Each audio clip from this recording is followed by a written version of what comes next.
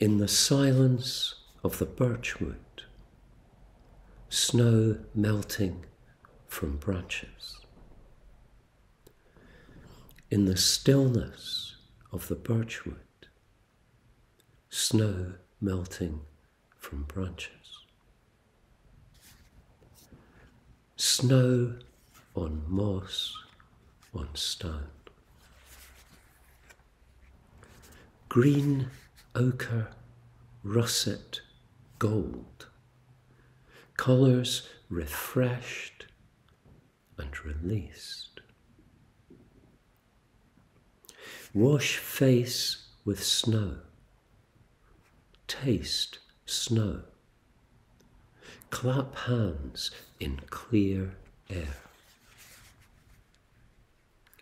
Up on the ridge, surrounded by light, standing at ease on crumbling rock. Where all is so insistently clear, it will not do. Something is hidden, a premise of which the facts are a residue. Nothing coincides with its representation. Stop, look, wait. The visible is fragile. The call of a whimbrel might split it apart. Light comes streaming down into a moment that is all encompassing. It is the ache of looking perceives, behind appearances, that which appears.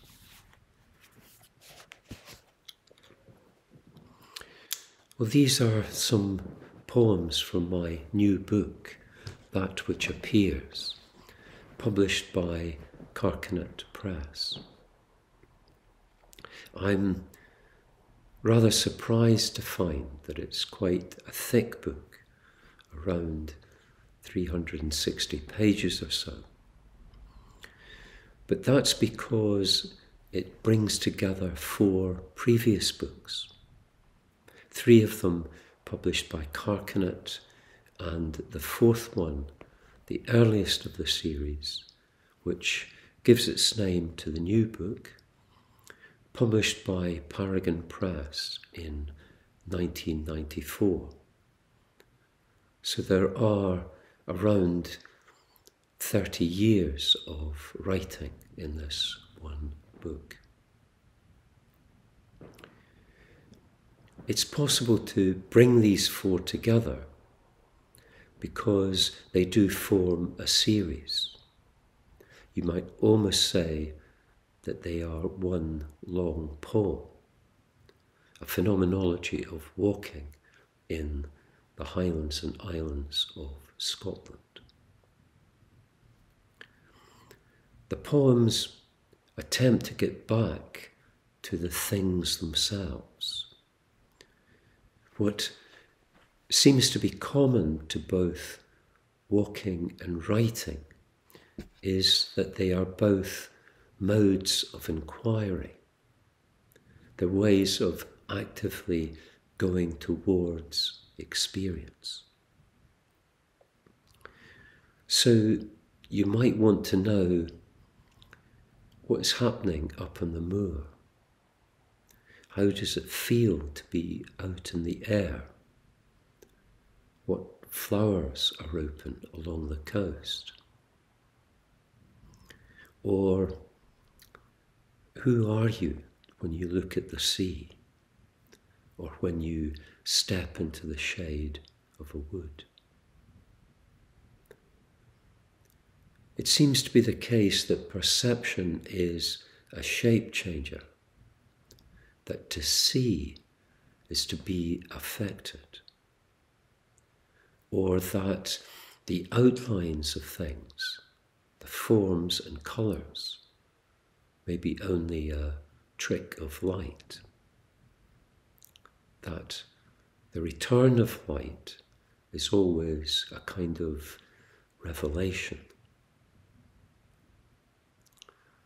These are some of the preoccupations of the poems, some of the discoveries of walking. What are all the things that we miss if we are taken up in self-interest? Is there a footstep or a gaze that may be less predatory? If this book is one long poem, then the little fragments and notations which make up the book are also poems in themselves. They are responses to what's happened in the landscape, often taken down in the place on the occasion. They're necessarily brief, often only 2 or 3 lines long, because they try to stay faithful to the brevity of perception, to the singular, indivisible nature of the event as it happens. There's a lot of space in the book, and the space gives some sense of pace. You could think of the space as quiet around the poems, as a distance between things, so much ground that's been covered. Perhaps it's also a respect given to what the poem contains. And by that, I mean not only the hills and trees, the rocks and water, the traces of old farming practices, but also syllables and phonemes, a certain restricted vocabulary, the sound and movement of the verse. Attention here has to be equal on both landscape and language, on what starts up underfoot or what develops in the writing. The book is structured around a few themes or motifs which are sprinkled throughout the book, often in pairs. So for instance, there is birch and pine, yellow and blue, walking and waiting. And these are not opposites, but complementaries. They are modes or tonalities to play about in, or to linger in, or to move through.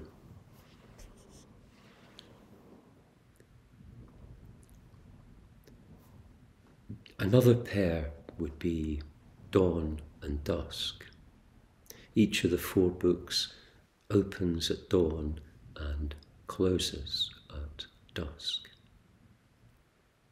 The poems move through different terrain. They move through situations of perception and reflection, of arriving and leaving, situations of celebration and lament. There's always a lot to lament. So perhaps for that very reason, you might allow me a large measure of celebration. Anyway, here are a few more poems.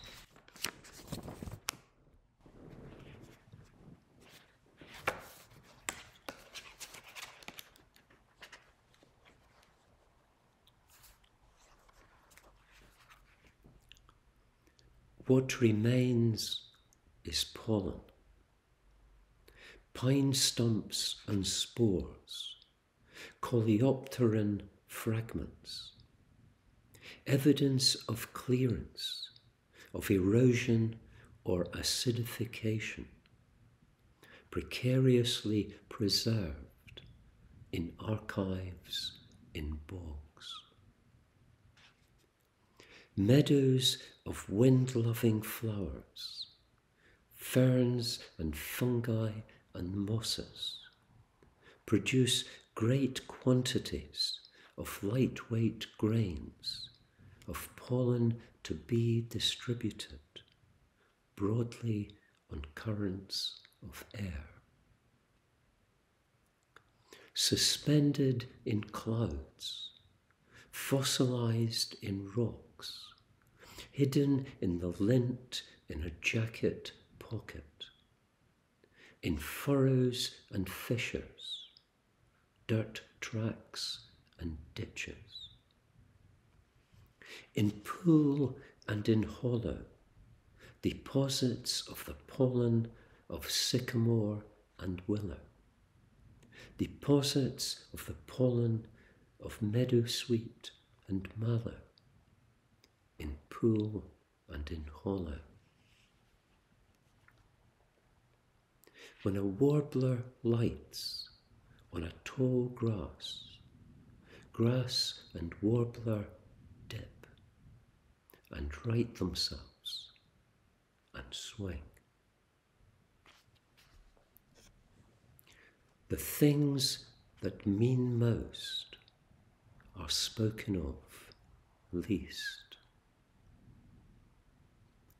From bog myrtle.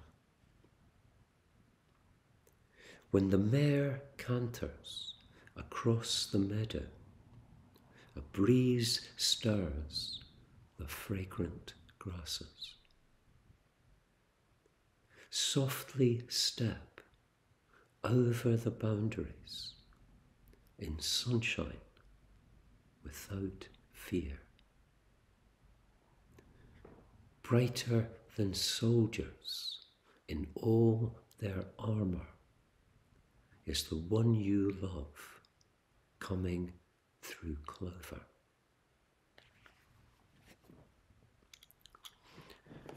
So that will maybe give you some flavour of the book. I'll finish off with a short poem made in collaboration with my friend Pip Haywood. It's got nothing at all to do with the Carcanet book. It's just a little bit of added value. So I hope you like the film, and I hope you enjoy that which appears.